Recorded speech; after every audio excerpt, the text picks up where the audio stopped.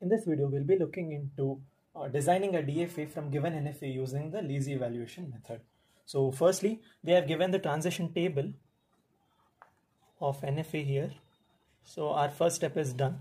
So our second step would be to design the transition table for DFA. So transition table for DFA, step 2. So let's write DFA here, 0 and 1 here. So in lazy evaluation method, what we do is first take the initial state, that is write P as it is, and the states of P on 0 and P on Q as it is. So from here on, we have to take, so we have defined P, fine, we have to take PQ here. So PR, sorry, we have to take PR here. PR on 0, PR on 0, it's PR and PS. So it will be PR and S. So PR on 1, PR on 1, Q and R. So now we have PR is defined on both the states. Now we have Q. So Q on 0 is RS and Q on 1 is P. So Q is also defined. Now let's take PRS. PRS on 0 is P, Q, R and S. And PRS on 1 gives Q and R. So PRS is defined. Now let's take QR. QR on 0 gives RS and PS, that is PRS. And QR on 1 gives PR. So we have defined QR also. Now let's take RS. So R and S on 0 gives PQRS. And RS on 1 gives R itself, that is R union 5, that is R itself. Next we have, so we have defined RS also. P is there, P was earlier defined. Then we have PQRS here, PQRS. So expanding PQRS on 0, we get PQRS itself. And PQRS on 1, we get PQ and R because there's 5 here. So PQRS is defined. QR is already defined here. PRS is defined here. PR is there, PR is defined here. Then PQRS is defined. R is not defined. So let's write R here. So R on 0 gives PS and R on 1 gives R itself. So R is defined. PQRS is defined. PQR is not defined. So let's write PQR here. PQR on 0, we get PR, RS and PS, that is PRS, and here we get PQ and R. So PQR is defined now. We have, is there PS here? No, PS state is not defined, so let's write PS here. PS on 0 gives PQR, and on this side PS on 1 gives Q. So PS is defined. Is R defined? Yes, R is defined. Then we have PRS is defined. Yes, PRS is defined. PQR is defined. Yes, PQR is defined, and Q is also defined.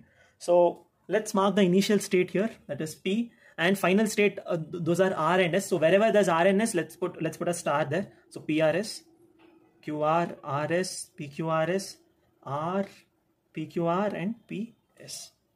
So our next step is to draw the transition diagram, sorry. So there are two steps, either draw the transition table diagram of this or rename this and draw a simplified transition diagram. So let's rename it for our simplification. So let's take all these as A, B, C, D, E, F, G, H, I and J. So DFA 0 and 1 here. So I'll write A, B, C, D, E, F, G, H, I and J. So here I've taken PSG, PRSB, QSC, PRSSD and defined the transition table again for easier representation. My next step is to draw the transition diagram for renamed DFA. So one more thing, so here let's put arrow at A, and on B we have to put a star, D, E, F, G, H, I, J, all stars.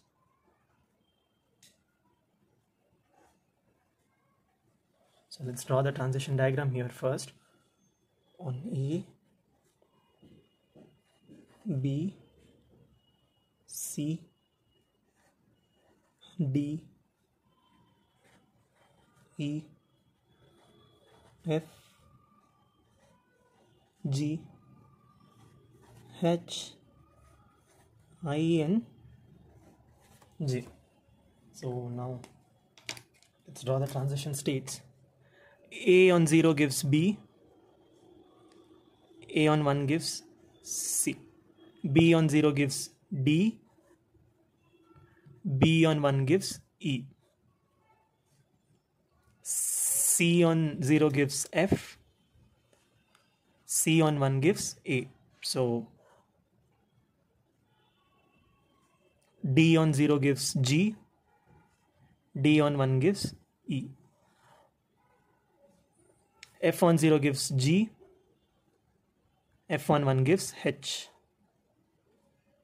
G on 0 gives G itself, and G on 1 gives I. H on 0 gives J, H on 1 gives H itself. I on 0 gives D, so D is there, and I on 1 gives I itself. J on 0 gives I, and J on 1 gives C. So C is here. How do we show C? Okay, fine. So yeah, we have drawn the transition diagram for renamed DFA. Our next step would be to define the M values. So let's write it here. Step 5 as M DFA is equal to Q sigma transition function Q naught and F. So Q can be the 2 power Q states. Sigma is 0, 1 as we know.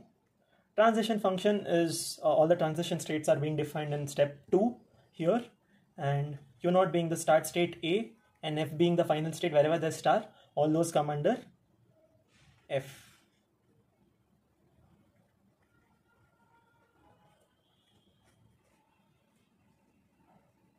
So I hope you have understood how to solve this question. If you have any doubts, do let me know in the comments and subscribe to my channel. Thank you.